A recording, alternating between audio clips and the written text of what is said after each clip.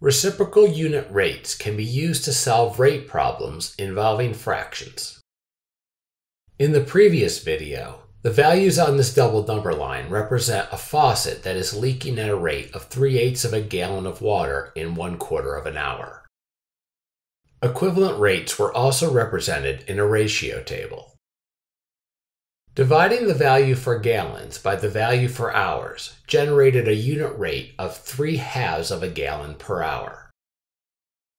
Every value for time in the bottom row of the ratio table can be multiplied by 3/2 to get each value for the volume in the top row.